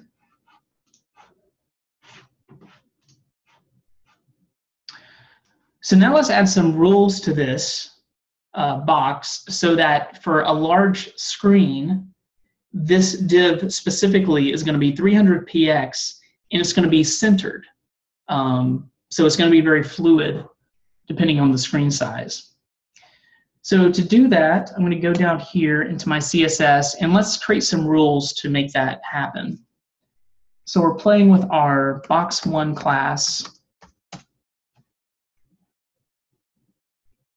Actually, I'm going to have someone come on mic and walk me through this. Does anyone want to, I can't see everyone's faces because I'm sharing my screen, but does someone want to come on mic if they have a suggestion on how, what these rules should look like to make this box1? We want to make it 300px and we want to make it fluid. We want to make it centered on our page. Or you can put it into Slack as well if you want to suggest how we would approach this CSS rule.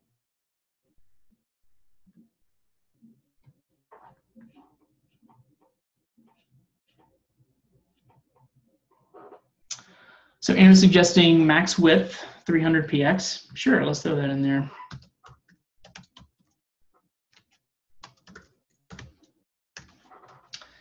Why not? So we can refresh. Okay, cool. So we're not really seeing anything yet, but that's okay because we're just setting the width. We can also use values and percentages. Yeah, absolutely. Yeah, we could use margin 0 auto.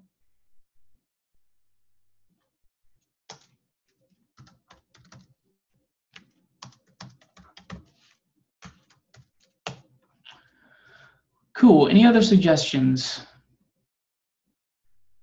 Cool. That's good. Yeah, that's getting a little bit better. I am going to, again, just so we can like actually see this thing, I'm going to put like a background of yellow just to help us see it.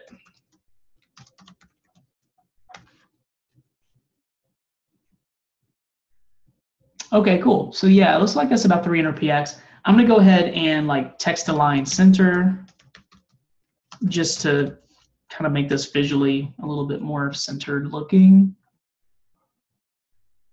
Cool, so that looks pretty good. So as I stretch out the screen, yeah, it looks like for the most part it's pretty nice and centered, so that's great. It's staying nice and fluid there in the middle. Very nice. Sean is suggesting make it badass on phone 100%. So maybe what type of phone would be my next question. But yeah, we're going to make this responsive for smaller screens here next. Cool. So any more suggestions about this step one? This actually looks pretty good. So it's great actually to satisfy kind of the first step. All right, so let's move on to step 2. So for screens that have a width of less than 500px, we want this div to fill 100% of the screen. So how could we accomplish that? This is actually when media queries are going to come into play. Now we haven't like seen an example in the lesson yet, so we're going to build one now. But if anyone's pretty slick on their media queries, does someone want to suggest some code that we could put into our CSS, perhaps a rule, using a media query? Again, for screens that have a width of less than 500px, we want that yellow div to fill 100% of the screen or the viewport. So Jason is suggesting at media query 500px. Yeah, so that's, I mean, pretty much the start here, right? So I'm going to go ahead, I'm going to hit enter a couple of times here just so we can kind of get some more real estate. Yeah, so let's go ahead and start our media query. So that's going to look like so. Let's do an at media, and I'm going to do a max width of 500px. So essentially anything under or less than 500px, this media query rule is going to apply. It's going to kick in. So we created this outer media query, and then inside it, yeah, let's put something on box 1. because this is the specific div that we're trying to adjust with the media query. And then what could we put inside here? What should this media query look like? So again, if it's under 500 px, we want this box to take up 100% of the space. So what could we put in here? There's a couple of things we could put in here actually. While you guys are thinking about that and diligently typing, the one thing that I don't like about this Atom browser, just to kind of like give you guys a heads up, unfortunately there aren't any dev tools. Well, there are some dev tools, but it opens in a separate window. And you guys may already be savvy at this, but if you open up your dev tools in Chrome, as long as that dev tools window is open and you resize your browser, it will show you the dimensions, which is really handy. Unfortunately, I can't see this here. Maybe I'll just go ahead and share like my entire screen so we can see that. Actually, let me do that now because that's going to be really helpful. So let me show you guys that if you don't know what I'm talking about. So let me unshare my screen. Well, let me do a new share. I'm going to share my entire area here. And let me open up.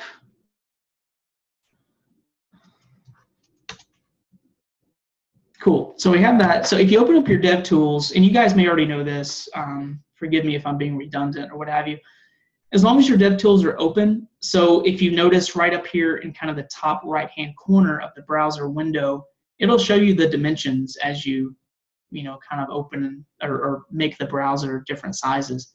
That's a super handy tool. The other thing that I mentioned earlier was this toggle device toolbar. So you can click on that, and it'll give you a couple of different varieties of really popular devices where you can see what this will look like. So iPhone Plus, iPhone 5, or just responsive. Anywho. All right, cool. Anyway, back to the show. So Zach suggests width 100%. We have background cover, and then we have max width 100%. Yeah, absolutely. So width would be really good. Actually, I think all of those would work. I'm going to throw a little curveball in here just because we haven't talked a lot about it. I'm going to put width, and I'm going to use that VH. I really like using these, VH and VW. So remember that VH stands for viewport, excuse me, this should be VW. Viewport width and viewport height. So it's pretty similar to percentage in that it's 0 to 100. But you don't have to put the percent sign. You can do that VW, and that's the entire width of the viewport. And the viewport width and height are a little bit more powerful because you could use percentages in here, but you could still say, like, make this element 100% of this smaller, div. Like you could do 100% percentages within other kind of segregated divs. 100% viewport width and height, there's really no arguing. It's just literally going to take over the entire width or height of your viewport. So sometimes I like using that. It's just a little bit more like kind of the nuclear option. And we haven't really used it a lot, so I wanted to throw that in there. All right, the moment of truth. Let me refresh here, and let's shrink down to right around 500. This thing should switch to 100%. So, and it didn't do it. Okay, what are we missing?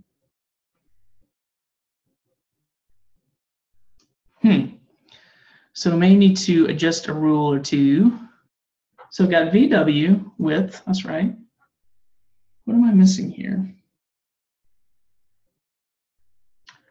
Let me see what happens if I just do like a general div situation here. So we got max width, margin, background, text center. Oh, I know what I'm missing. We're probably going to have to do a position relative, I think. Let's see if that kind of fixes this. Those silly position rules. All right, so now if we get below 500, wow, still not doing it. Mark, could it be that in our box 1 class above, Yeah. we're saying the maximum width it can be is 300 no matter what, and that's overwriting it? That could be it, yeah. Because actually, when I did this in rehearsal, I just used width instead of max width.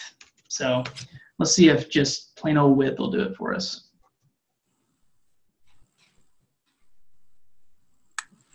So that didn't, I'm also, what am I missing here? That works for me. I'm not sure what our code difference is. Oh, good. Okay. Yeah, so I've got width. I think you're misspelling width for the media tag, or it should be pixels. I think you have something else in there. 100 px, you wrote VW or something? Yeah, so that's for viewport width. Oh, okay, sorry. Yeah, no, that's cool. So that actually worked. I changed it to 100 pixels and mine works. Okay, let's try that out.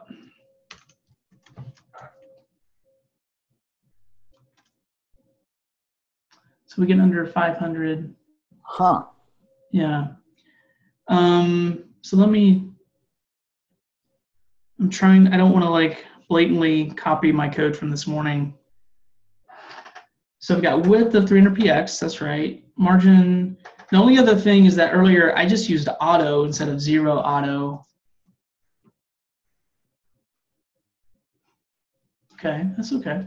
Background yellow, text align center. I didn't have that earlier. Again, not that that should break anything, but just to be consistent.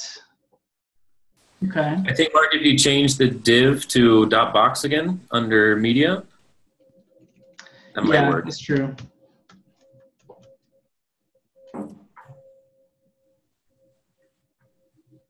There we go. So it did something. It's getting a little bit more responsive, but not exactly what we want. And that's because, so now if I change this to VW, it should work. So let's go back to that. Woo! Okay. Yeah, so see how like these, it's so funny, like these properties, they're very like, they're very sensitive. So that's cool. Yeah, so we added a media query. We're on really large screens, IE or IG, screens that are 501 pix or higher.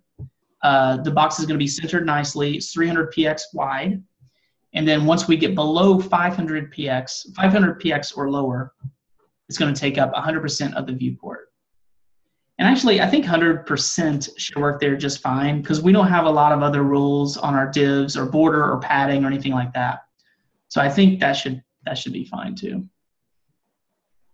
Yeah. So, hey, Mark, can you try using the mobile, the little icon in the dev tool in the browser? Because mine works in the browser, but not when I click the mobile. Yeah, that is because. So in order to make the site completely responsive, I think we're going to need to add a meta tag to our HTML, like some sort of viewport. Let's do a quick Google on that. I think that will. So we need to tell the HTML to actually like recognize what type of device we're using. So let's see what that viewport tag would look like. You should include the following meta tag in all your web pages. Let's see if this fixes it. If this doesn't, I'll come back and figure this out in a minute. But I'm going to grab this meta tag. Let me see if this works. If it works, I'll put it into Slack. But now if I refresh, there we go. So this is a really good tip. This is something to keep in mind. If you want your site to indeed be, properly responsive for mobile and stuff, particularly if you're using this DevTools, you do need to add this kind of meta tag to your HTML. And so if you look at what I just slacked out, so this actually says this initial scale. So you can adjust this scale. So maybe on mobile, you want it to be like slightly bigger than it should be or slightly smaller. So you could configure it. Otherwise, on a mobile device, it's probably just going to look the way it would on a large screen. So I think we would need both of those, at least here in the DevTools, for that to work properly. Let me see if I put this on. So I'd be curious, maybe on iPad. Yes, remember, so iPad is actually the width is what, like 640 or 780, I don't know. So on an iPad, it actually does kind of, since it's larger than 500px, it does adhere to that main non-media query rule. So cool. Yeah, slap that meta tag in the head of your HTML, and that should work properly. All right, 2 more steps before lunchtime. So step 4, let's create 4 divs with content and a yellow background. So let's go into our HTML here. Let's knock out 4 divs.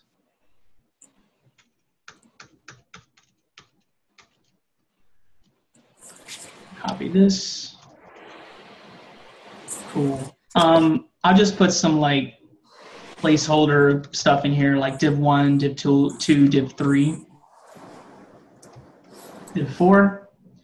Let's refresh. Cool. Some janky looking divs there.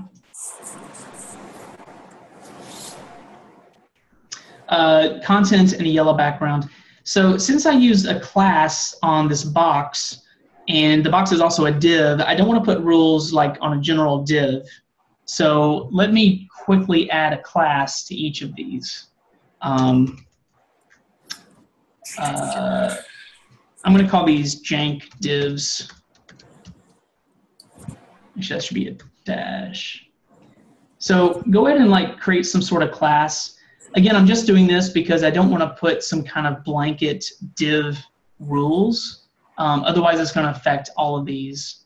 And I don't want that to happen. So I'm going to put a class called jank divs there. And here,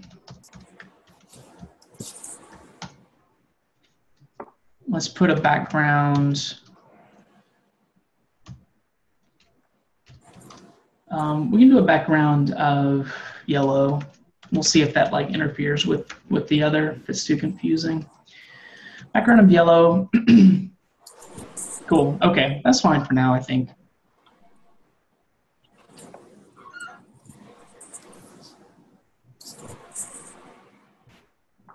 So go ahead and create those 4 divs. And then the last step down here, we're going to play around with these divs. So step 4 says, for screen widths greater than 600px, the divs should line up in a row. So, you know, maybe we could consider this some sort of nav bar or something. They should have a red background, and they should have a black 1px solid border. The combined width of all 4 divs should fill the width of the screen. So now we have a little bit more, you know, some more tricky properties and media queries that we're going to have to play around with.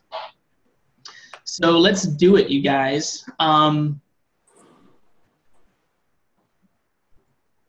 Yeah, so right now these divs are taking up the entire width of the screen on these large, kind of the large screen devices. I'm going to go ahead. This wasn't in the instructions, but let's go ahead and make these things float. I'm going to do a float right. So let's just pretend that this may be some sort of nav bar. So I'm going to do a float right.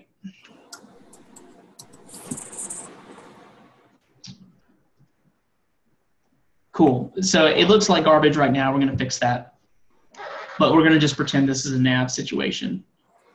So they're floating nice. They're all nice in a row. Okay, cool. So again, the exercise is for screen widths bigger than 600px, the divs should line up in a row. So that's what we just did. Essentially, we added that float property. I did a float right to make those line up in a row. They should also have a red background when they're greater than 600px, and have a black 1px solid border. So let's create a media query to play around with that. Does anyone want to start us off? What would a media query look like? So right now, when it's greater than 600px, we want them to have a red background and have a black 1px solid border. We could also put that float property in there too. We can move it around. So Zach says media min width 600px. Yeah, that looks like a good start. So let's do that. So instead of max width, we're going to do min width. And think if someone wouldn't mind, I can't see everyone's faces, but I think someone's unmuted. If you wouldn't mind taking care of biz, thank you. Yeah, so for this one, let's do a min width, and we'll do a 600px. And then Zach, I see that you're trying to like put in kind of a code formatting. I think that would be easier. Maybe next time try, or if you want to edit this, maybe try the 3 backticks at the beginning and the end, and I think it'll format that code a little better. It's kind of hard to see on my screen, but that may clean up your little code snippet. But it looks great. So yeah, we got media min width 600px. Yeah, nice, cool. Okay, so I'll go ahead and add this float down there just because that's what the instructions said. So let me refresh and see what's going on here. Oh, I'm such a dum-dum. Actually, need to tell it what we're putting this media query on. So we're putting this media query on our janky divs. And this is going to be kind of our first property and value for that.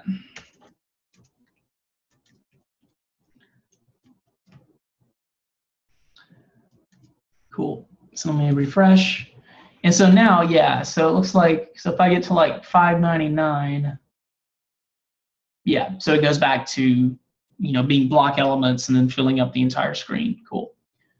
All right, great. So we've got them floated above 600px, minimum width of 600px.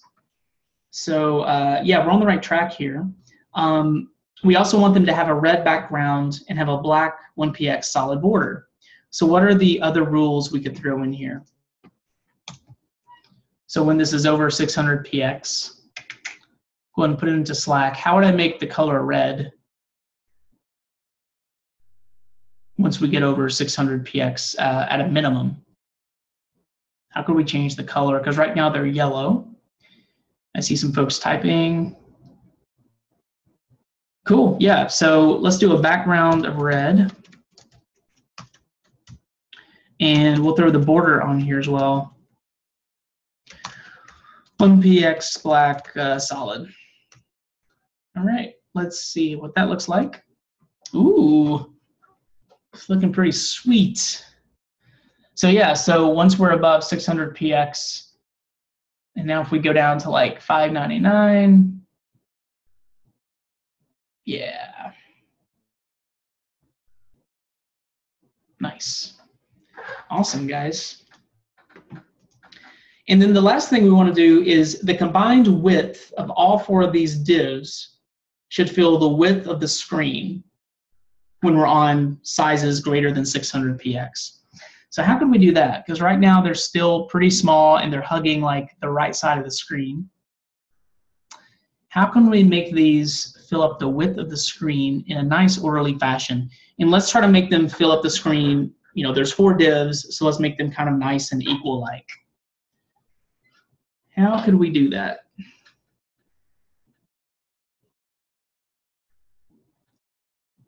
Well, to get started, there's 4 divs. So if we want each one to be equal in sizing, maybe we can make each one have a width of, you know, like 25%, right?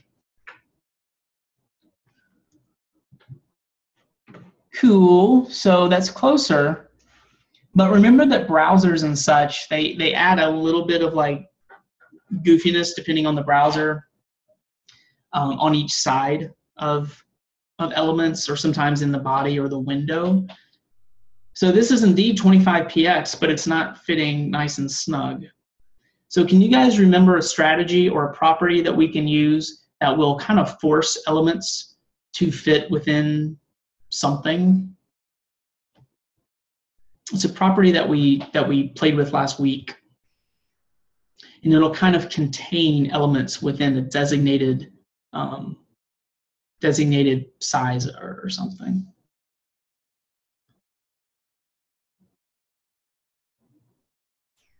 I just got a note that you guys have outcomes at 1:30, so let's wrap this up. Give you guys a bit of break time. Tom is typing. Come on, Tom, you can do it. Cirella's typing. Clearfix. It's not Clearfix. Yes, Tom has it. box sizing border box. I think that will clean this up for us. So if we put in box sizing border box and we refresh, there we go.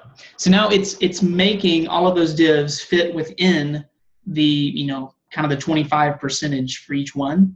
It's forcing them to fit within 100% width container. Very nice. Jason says outcomes were yesterday. So I know you guys had afternoon. Oh, did you have outcomes at lunch yesterday? Am I getting some bad intel? Today's your Thursday lunch groups. Yeah, small groups. Cool, small lunch groups. Oh yeah, I see Seth just put something in there. Okay, cool. All right, great. So I'm gonna Slack out this code. Again, we'll have the video. I'm also going to push my entire directory up to the repo here shortly, so you'll have that for reference as well. Let me stop my screen share. And any questions before we break for lunch? So your afternoon lab time, you're gonna have a chance to play around with this further. But any quick questions before lunch? So I have a question. Sure. What did you say box sizing does again? Like I see it visually, but I'm just trying to, because I never really used it before. So. Yeah, we talked about that last week. So box sizing, there's different criteria. You're saying, do you want these elements to be a certain width, excluding or including things like padding and content? So if I'm saying an element is, 25% of the screen, is that 25% of just that inner content, or is that including the outer padding and margin as well? Let me share my screen quickly, and I'll show you that in the box model here in the DevTools. So what the border box does is it's saying, and you can see it right here. So without that border box, we have this extra 1% on each side.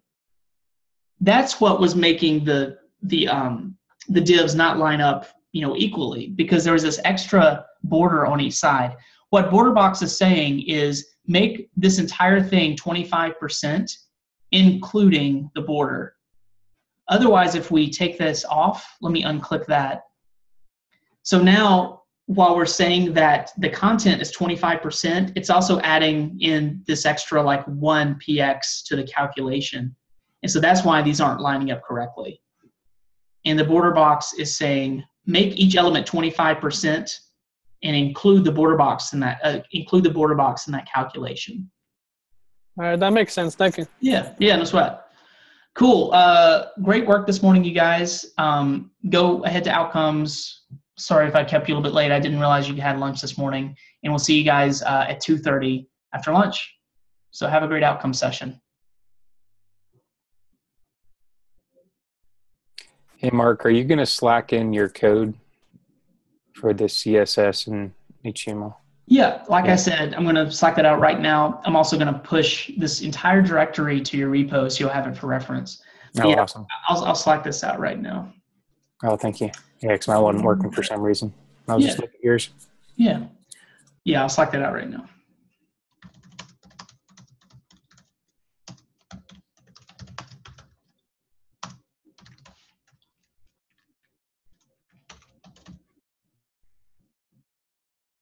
And Mark, you're still recording.